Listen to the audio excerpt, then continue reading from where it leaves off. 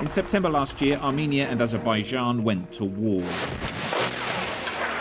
In 44 days of fighting, the fortunes of the two countries and their people were turned upside down. What did you manage to take with you when you left? The BBC has been given rare access to both countries. We find old hatred stirred up. Bizdən, bizim kimi hərbiçilərdən, zavanlardan heyfini çıxa bilməyiblər. Qorxularından ancaq belə daşlara gücü çatır. Cansız daşlara. And what looks like new crimes being committed. Looks to me like it could have been where that church was. I hope you find your brother. So who really won this war? The Russian military have a checkpoint just down there. They call the shots round here now. And what does the future hold for people who've lived through and lost so much?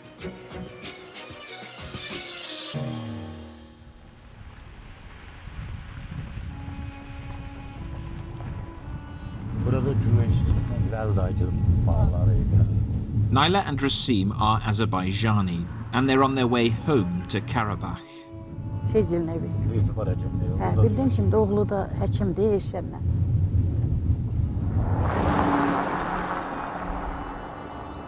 It's 28 years since the couple fled Armenia's invasion with their baby, Ali. For the first time, they're heading back. Ali's a dad now. Karabakh qəşəngdir. Qəşəngdir Qarabağ. Qarabağ qəşəngdir. Gedəcəyik ora. Orada oynayacağıq. Ata sənə orada çoxlu.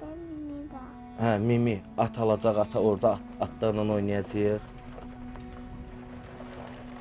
Naila, Rasim and Ali's journey, fleeing, then returning, is the story of Azerbaijan and Armenia. Two neighbours, two wars, the bitterest of enemies.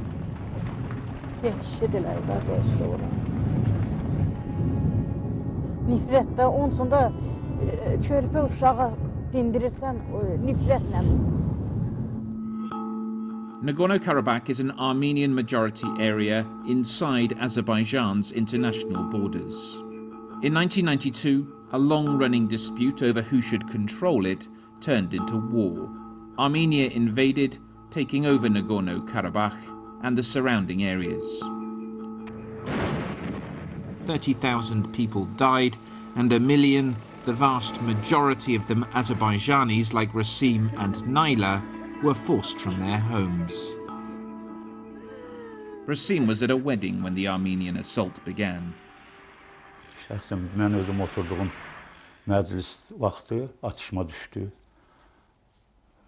Vaxt müharibə başladı. 3 dənə vertolyot keçdi bizim kəndin üstündən. Onu da bildik ki, hocam müharibədir. Sanki elə bir kino. Elə bir kino. Heç kəsin ağlına gəlməzdi. Mən 2 uşaq getdim, mən onların heç birinin paltar, heç nə. Elə bir vəziyyətdə gəldik ki, biz deyirdik ki, biz qayıdacağıq. Yəqin ki, bir də qayıdarıq geri. For more than 2 decades, Rasim, Naila and Ali, along with his wife and child, have lived as refugees in a cramped apartment hundreds of kilometers away. Arz edirəm ki, yenə qayıdaq. Yenə o torpağımıza gedək. Yenə orada həmən o günlərimizi yaşayaq. Nə ömrümüz varsa, yenə gedək orada yaşayaq. Last September, everything changed. The Second Karabakh War broke out, with Azerbaijan launching an attack on Armenian positions. With the backing of Turkey and its high-tech drones, the Azerbaijanis made rapid progress. In 44 days of war, Armenia lost large parts of the land it had seized in the 1990s, and had to give up even more as part of a Russian-brokered ceasefire agreement. Moscow immediately deployed nearly 2,000 peacekeepers into what's left of the Armenian enclave. Rasim and Naila's village was one of the first that Azerbaijan recaptured, opening up the possibility of the return they've long dreamed of. We helped arrange their permits and transport to go back.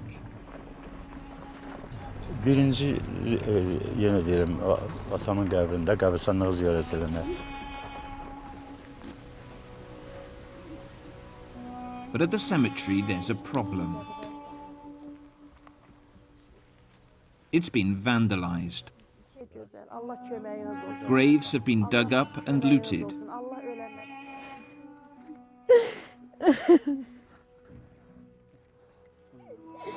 Rasim has to search for the pieces of his father's headstone. Görünənləri buradan oxumaq olur. Məhərrəmov, Rəcəb, Qurbanoğlu, oğlu sözü yoxdur, ölüm tarixi var. Benim şeydən tarixi. Aşağısı var, onu sınıqdan görə tapa bilmədim. Bizdən, bizim kimi hərbiçilərdən, cavanlardan heyfin çıxa bilməyiblər, qorxularından ancaq belə daşlara gücü çatır, cansız daşlara.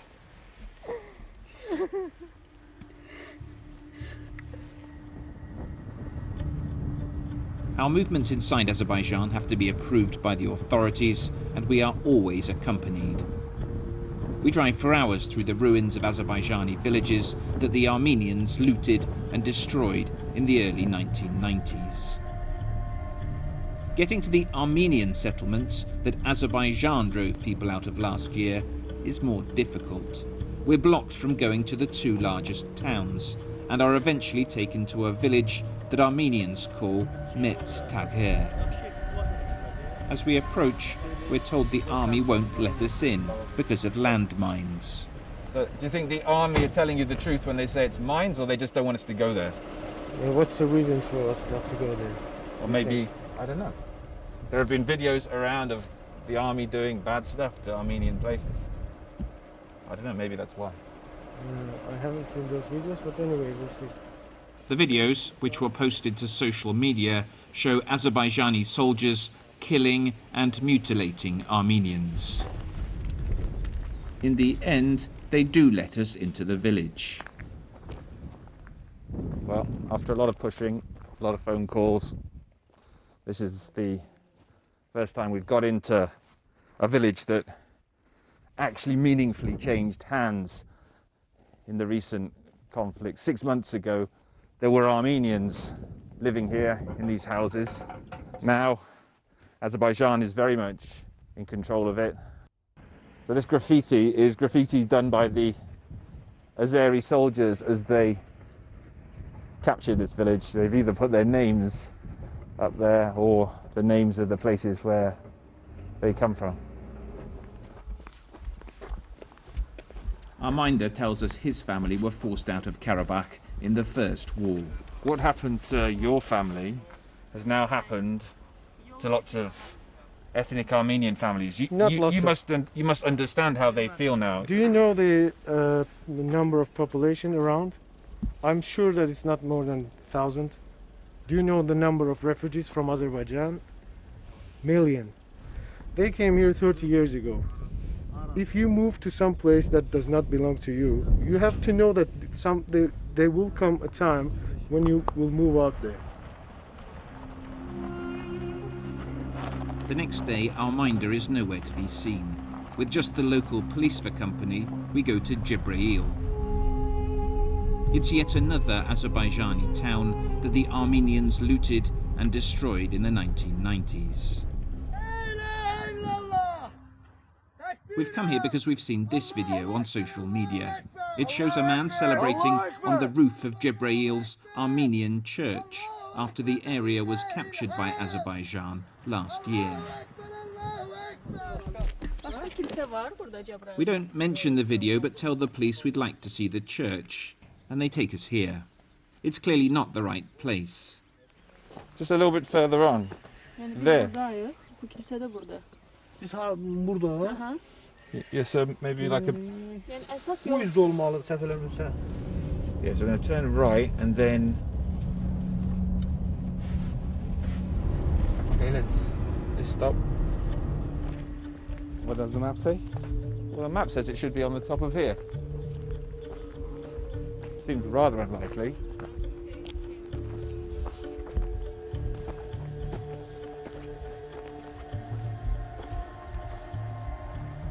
Okay, so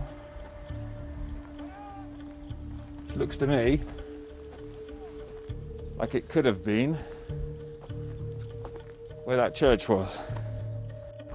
Okay, look here. It was definitely here. So we can see from the trees here, they're a very definite shape. You can see them over there, they match.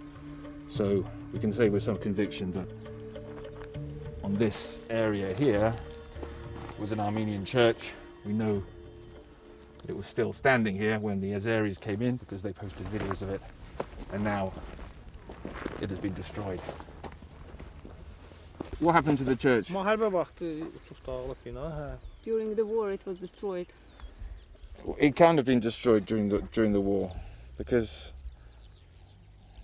there are videos of the Azeris here. No, it wouldn't happen.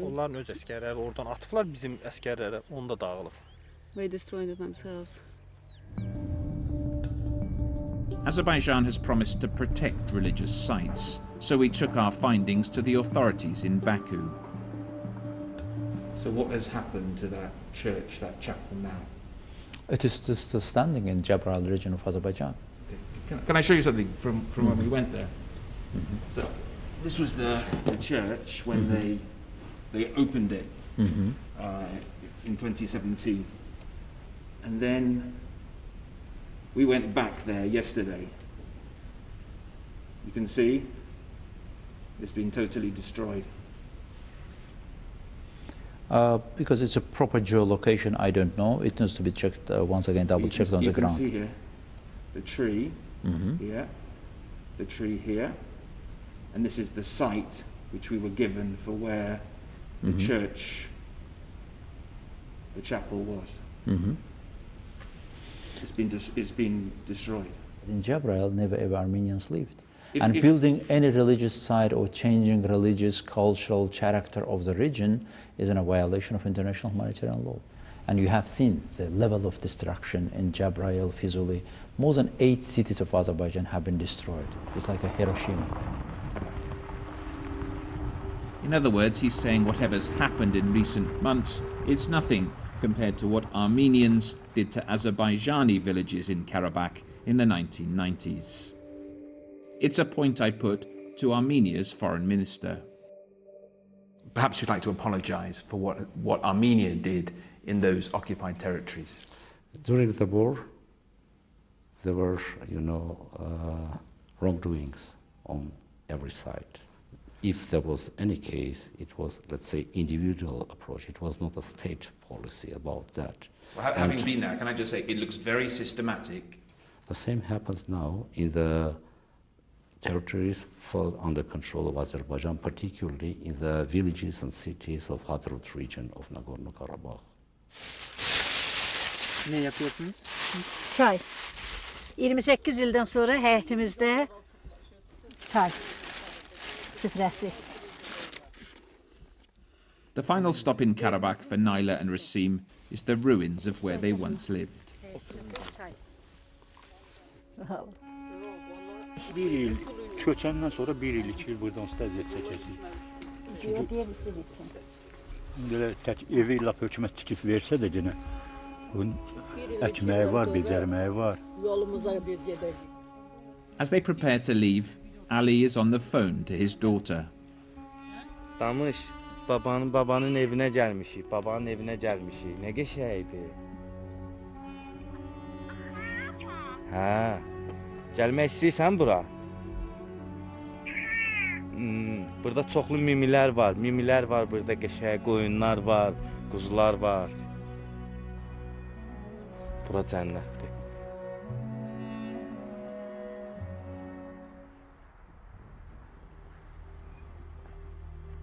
Sağ, İtalya karakterini sağ, kubi kapatır. In Armenia, the loss of Karabakh is still sinking in.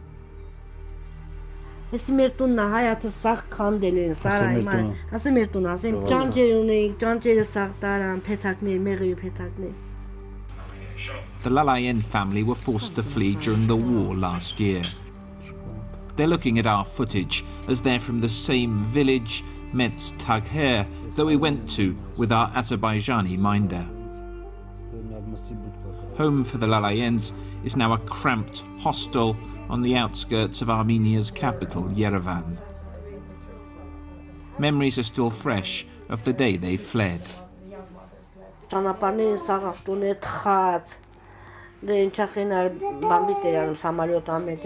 What did you manage to take with you when you left? Wash me ban.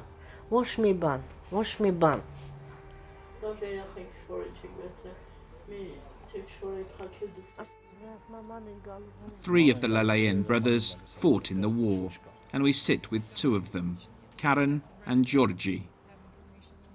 They're still coming to terms with defeat and the loss of territory.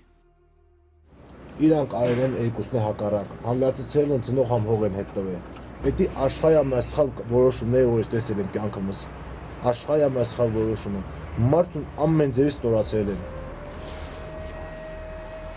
This is your brother? The men's oldest brother is missing. What's his name? Eric. The family were told he'd been killed, but his body still hasn't been found. Then, a few weeks ago, a niece thought she recognized him in a video posted to TikTok by Azerbaijani soldiers. And you're sure that this is Eric, this is your brother?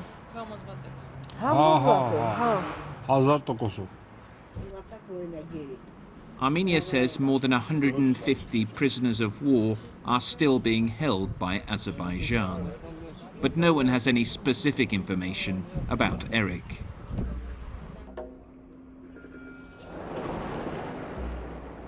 We leave Yerevan and head southeast towards the mountains of Nagorno-Karabakh. Defeat and the army's withdrawal has brought a crisis of national confidence.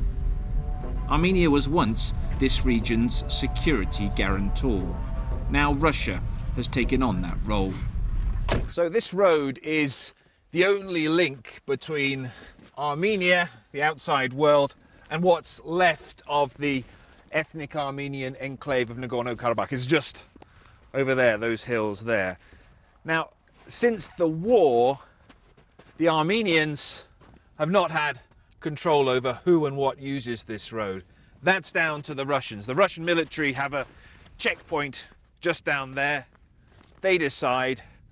They call the shots round here now. We're denied permission to enter and are told privately that the Russians are blocking almost all foreigners. It's a real pain that we have to talk like this rather than in person, Mr. Baglarian. That evening we speak to a Nagorno-Karabakh official on a WhatsApp call. Has Nagorno-Karabakh become another one of these little states that we see in this part of the world which are occupied by Russia? No, actually there is no occupation by Russia. There is Russian peacekeepers forces here in Artsakh in order to protect our life and our security. We drive along a road that is effectively a new international border between Armenia and Azerbaijan. We stop in a village and a group of Azerbaijani soldiers come out to greet us. Assalamu alaikum. Journalist, BBC. Yes, how are you? Fine, thanks. That's a Russian peacekeeper joining us. Are you allowed on the road here? This is an Armenian road, no? Можно выходить на эту дорогу? Это армянская дорога. Кто сказал, что это армянская дорога? Пусть это I don't know, on the map. На карте. No? So whose road is this? Whose road is this? There's still plenty to be thrashed out on the ground, but what's clear is that the war and the deployment of peacekeepers has returned Russia to a pivotal role in the southern Caucasus. And, at the same time, delivered a message to leaders in the post-Soviet space who attempted to look west. Russian influence had been increased after this peace deal, not only inside Azerbaijan and Armenia, but also in other countries as well. because of other countries now has the lesson. If you have American puppet as your leader of your country, you will lose your territory. The so-called American puppet is Nikol Pashinyan, Armenia's prime minister. He came to power in a popular uprising 3 years ago and has shouldered much of the blame for the loss of Karabakh. Սա մեծ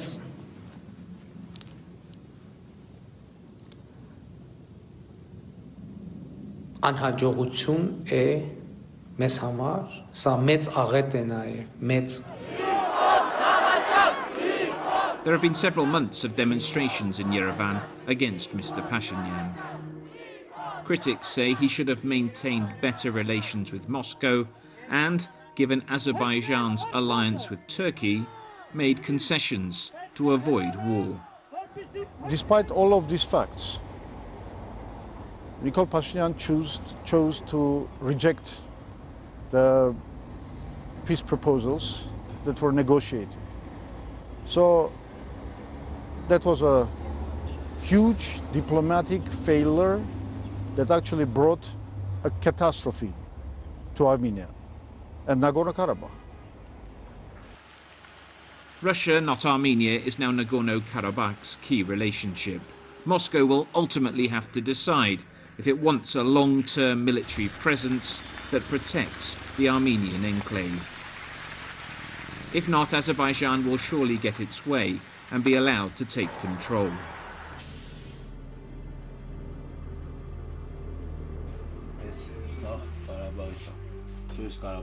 The Lalayen's concerns are more short-term. They're waiting in Yerevan for news of Eric. Good luck. Yeah, I wish you good luck. Especially, I hope you find your brother. And could we toast to Armenians and Azerbaijanis living side by side, or is that too much? It's an idea which almost everyone we've spoken to for this film thinks is unrealistic right now. Georgi's mum is listening from the corner.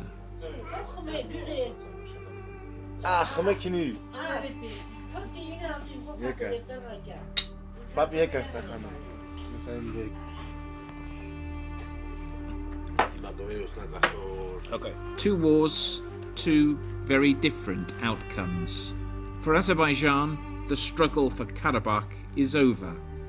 For Armenians, it's very much alive.